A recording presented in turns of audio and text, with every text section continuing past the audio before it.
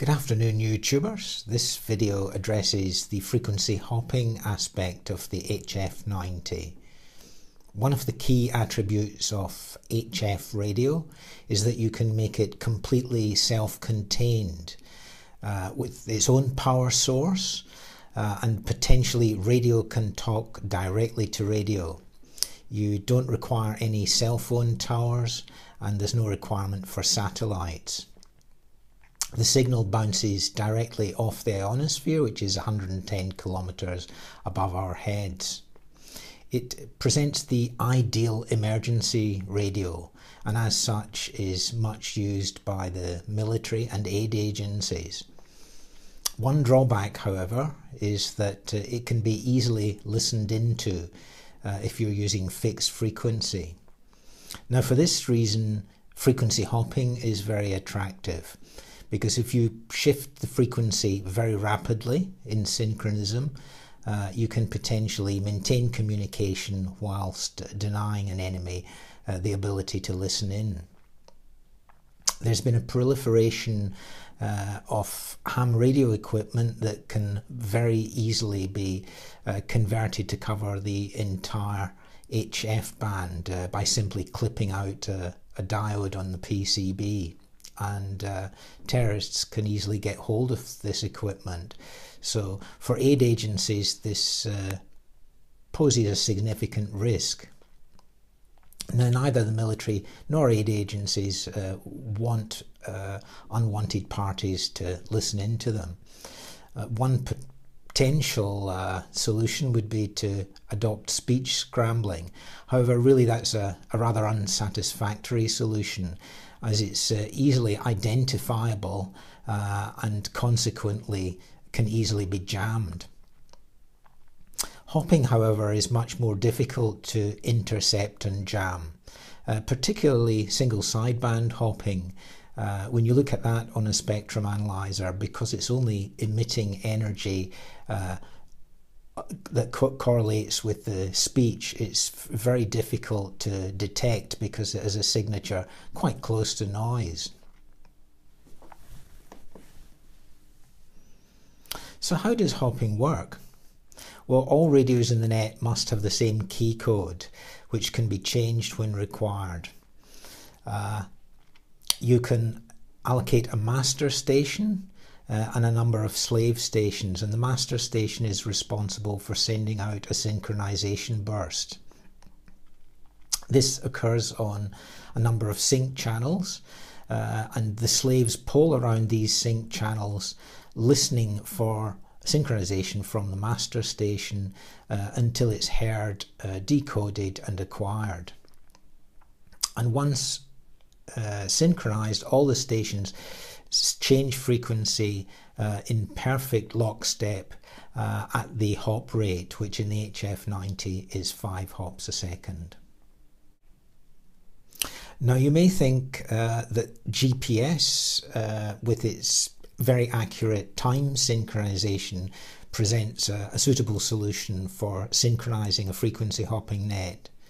However, this detracts immediately from the autonomous benefit of shortwave or HF radio. If you're using a third party's synchronization source, you're effectively beholden to them. Now, GPS is provided to us by the US government, and that is a third party, so it's inherently undesirable to hand off that responsibility to someone other than your own people. And we move on now to the HF-90 hopping specification. A hop rate of 5 hops a second was chosen. This is very close to the syllabic rate, which is a convenient hop rate to adopt. On HF, if you choose too high a hop rate, there's the danger that different hop chunks will propagate at different rates, and so when you reassemble them all, it will potentially become garbled if the hop rate is too high. For the HF-90, a 256 kHz wide hop band was chosen, or a quarter of a megahertz. That's a satisfactory compromise because it's hard to jam such a significant chunk of spectrum, and yet at the same time it fits into the bandwidth of a short whip antenna or dipole antenna. Another reason is that 256 chunk of spectrum tends to propagate with roughly the same characteristics at either end. It's not sufficiently wide that it will propagate at different rates at either end. It hops over 256 channels on a 1 kHz raster, and the method of the keystream generator, it was adopted the data encryption standard. The 64-bit DES was effectively used to generate that keystream generator, that pseudo-random sequence, to determine the hop sequence. The DES was used effectively in feedback mode in order to continuously generate random numbers.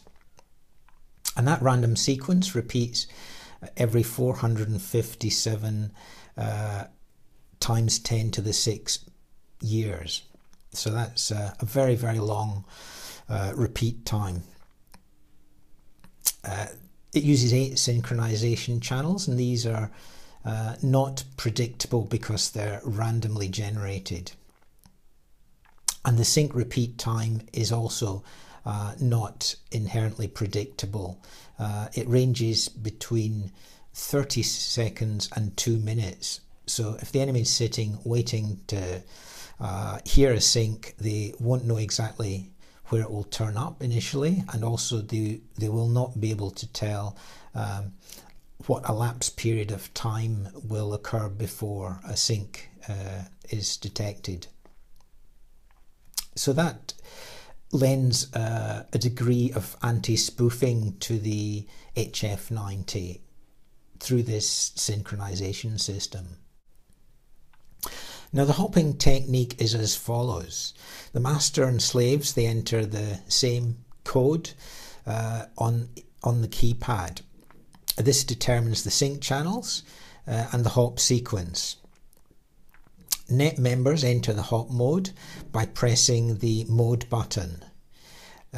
Shortly after that, the master radiates a 64-bit synchronization burst, which is forward error corrected. And these sync bursts are in pseudo-random time slots. As said before, the average time between sync bursts is 26 seconds, but that varies and is not easily predictable. And when unlocked, the slaves pull round the 8 synchronization channels relatively rapidly. And on hearing synchronization, if the forward error correction decodes satisfactorily, the slaves lock on to that. If a slave fails to recover 1 in 10 subsequent syncs, it drops back to the polling mode. This is an anti-spoofing measure.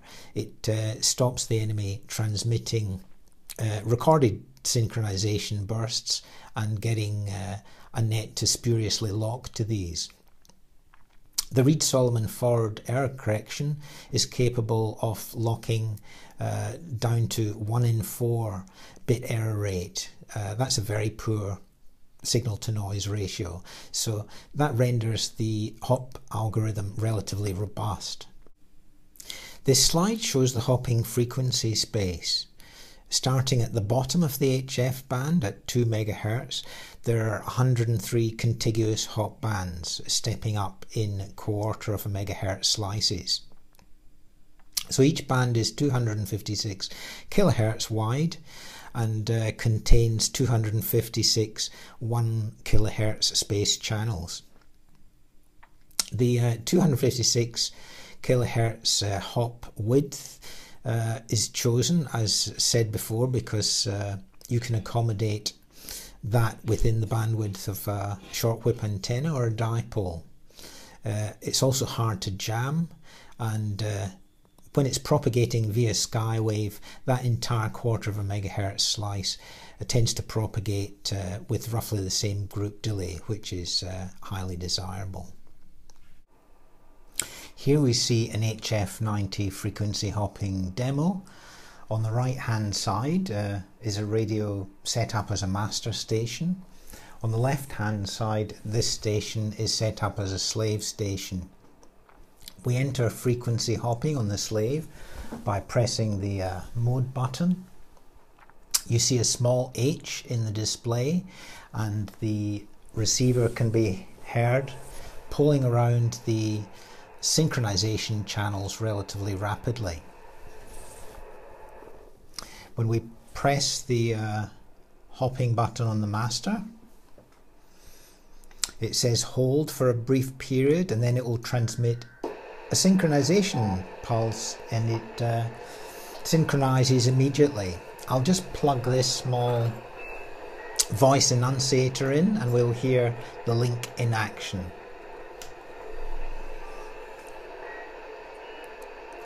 It will play a speech message. This is a frequency hopping on a 2-mic HF-90 video.